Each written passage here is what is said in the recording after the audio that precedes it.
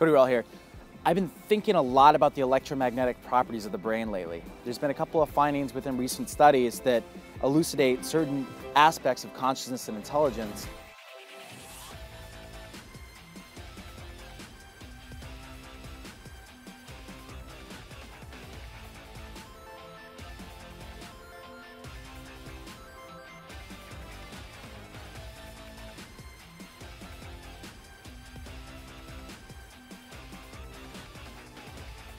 It seems to be this constellation of tracks in 3D space.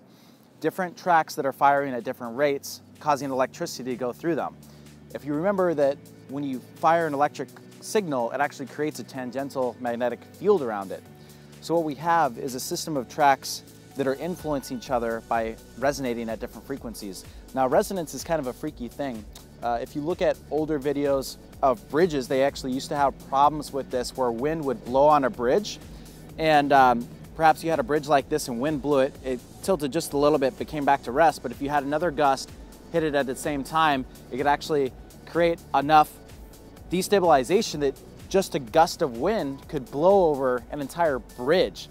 And that's the demonstration of how powerful resonance can be. Now, our brain circuits are firing at different rhythms.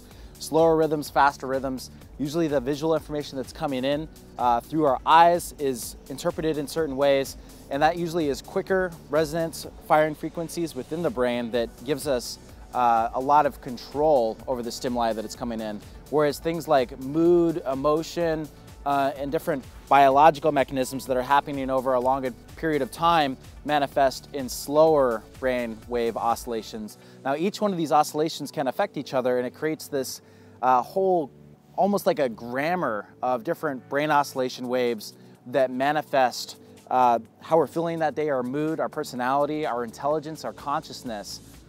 And it's interesting when you look at how the brain that we know in us is the most complicated thing in the universe that we're aware of.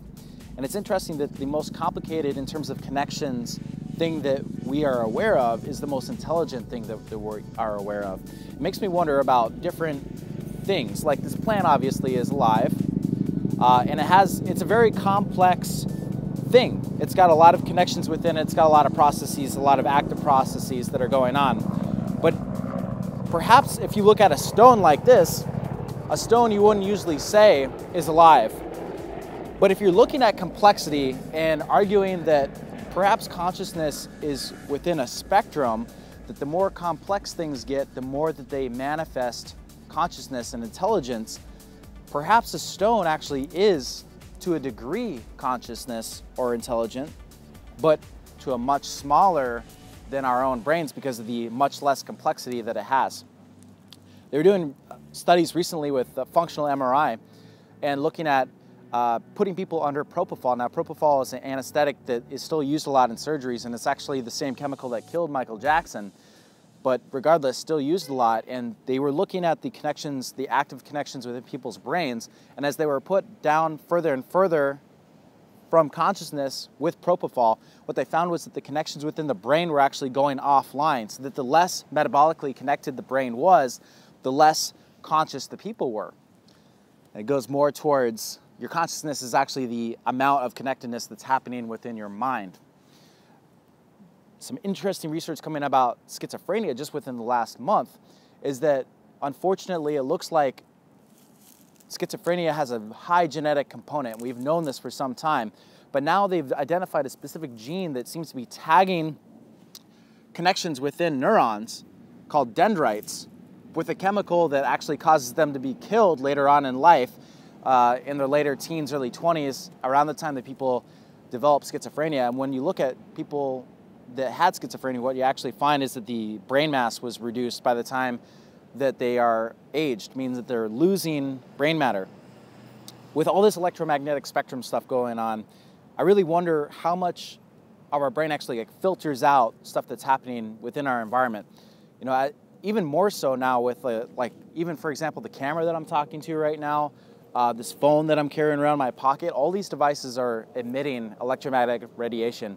And I'm not trying to make you paranoid or anything, but what I think the brain is doing is actually filtering out a lot of information that's happening around us within that electromagnetic spectrum field that we're not aware of, like radio waves, X waves, X-rays, or any of the other ones that are around us that we're actually aware of because we have objects that can measure that thing.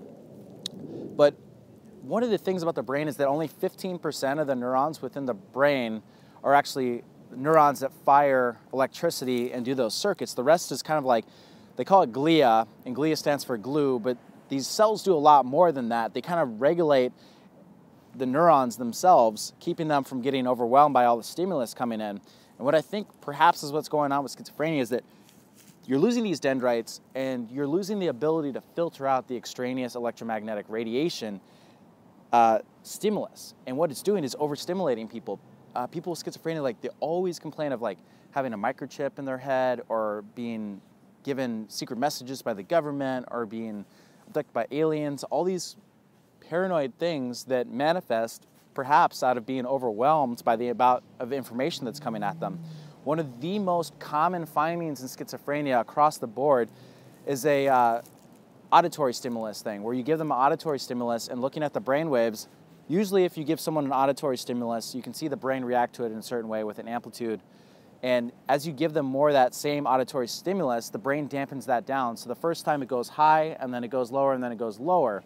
With people with schizophrenia, it actually keeps going the same amplitude. It like can't dampen down the amount of information that's coming in.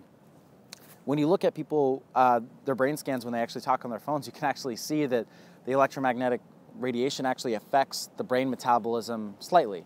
I think that in normal people it's negligible, but perhaps in people with schizophrenia, they get overwhelmed by the amount of stimulus, which means that our consciousness really has to do with the amount of connectedness within the brain, and that anything that perturbs that amount of connectedness could potentially cause you to lose touch with the reality that most of us know, the reality that I'm looking at right now around me that makes sense to me biologically, but actually probably has a lot more going on that would be overwhelming if my brain wasn't actively using its mechanisms to construct the reality that I know and love and can interact with right now.